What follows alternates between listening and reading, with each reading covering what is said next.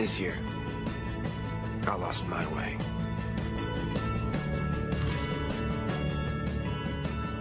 And losing your way on the journey is unfortunate. But losing your reason for the journey is a fate more cruel. The journey lasted 8 months.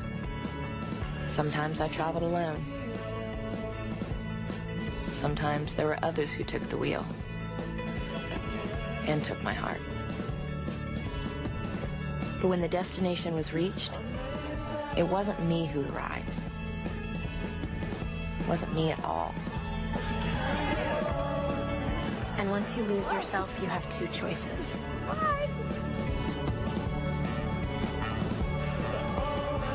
Find the person you used to be, or lose that person completely. Because sometimes you have to step outside of the person you've been and remember the person you were meant to be, the person you wanted to be, the person you are.